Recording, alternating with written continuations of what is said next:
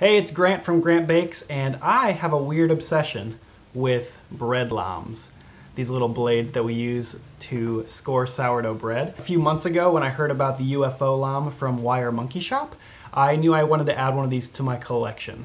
So if you're curious about the UFO Lame and you're wanting to get one for yourself, watch this video first. This is the Grant Bakes owner's review of the UFO Lame.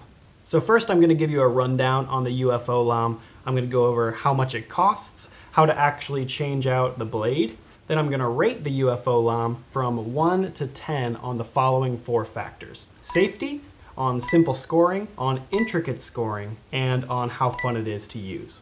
So let's start with the rundown. When did you need that rundown by? As soon as possible. Okay. Just get it right. So what makes the UFO Lame unique is the size. Most other dough lames have some kind of handle that you're holding on to, either a handle made out of wood or some kind of steel handle. But most lames with a handle make the blade a few inches away from your hand. So when you're scoring, the blade is actually out here. With the smaller UFO Lame, you have a lot more control on your scoring. Whatever your kind of design you're scoring, you have a lot more control because you're controlling it with your 2 fingers.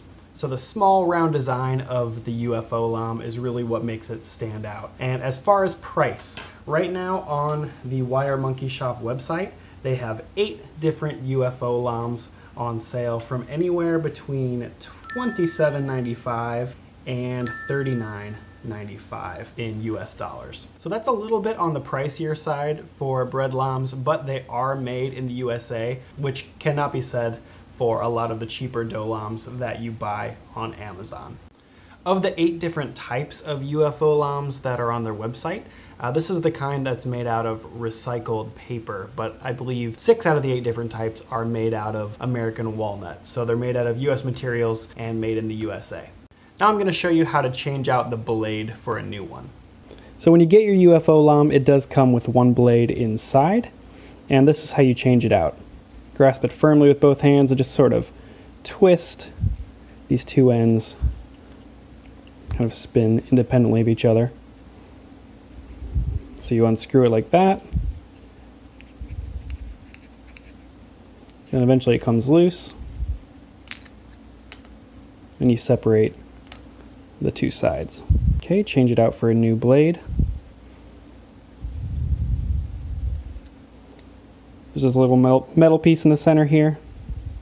Pull it tight until the blade catches, and you can screw back on the other plate.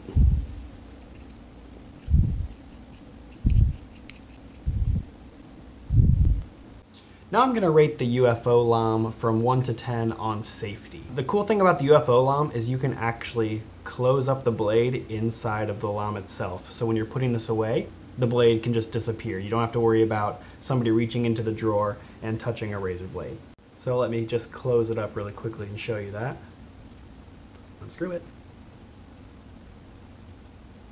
There we go. And boom. The razor blade completely disappears inside of the dough lame, and you can just put that inside of your drawer or even have it on your counter, and you don't have to worry about anybody grabbing a razor blade with their hands. Overall, I give this a 9 out of 10 for safety. Because there's so much manipulation you have to do of the lame to open and close it, I feel like that does increase the chance of you cutting yourself on this razor blade. I did cut myself 1 time. That could just be on me, but I'm going to give this a 9 out of 10 for safety. Now I'm going to score a simple design on a loaf of sourdough bread with the UFO Lame and rate it from 1 to 10 on simple scoring.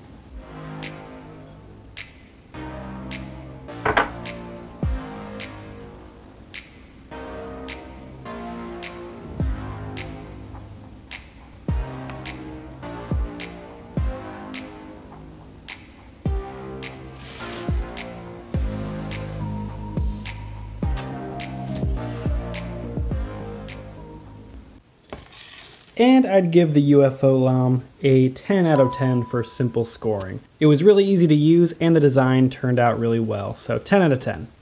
Now I'm going to attempt to score a somewhat intricate design on top of a loaf of bread with the UFO Lame. These are really well known for scoring intricate designs, kind of fancier stuff. So I'm going to attempt to do my best with this lamb and see how easy it is. Then I'll rate it from 1 to 10.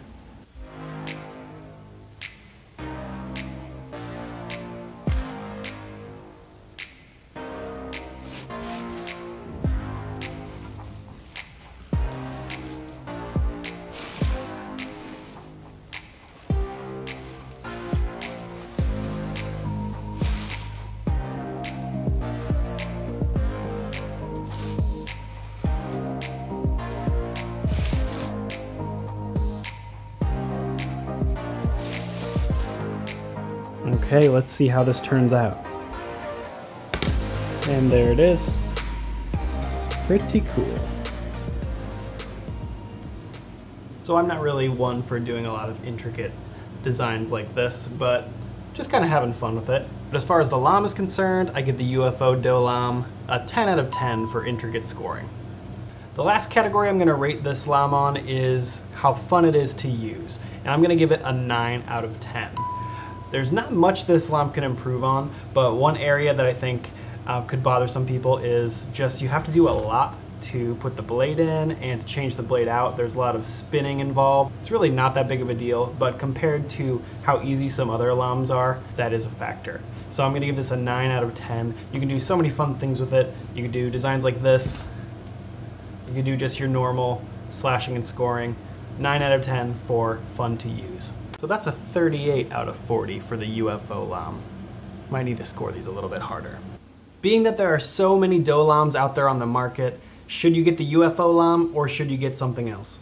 To answer that question for you, I made another video testing 5 of the most popular bred lambs on the market. So you might like the UFO lamb, but you might like one of the other lambs better. So go check that video out. When the video is up, I'm gonna put it right here. So go ahead and click that video and check it out.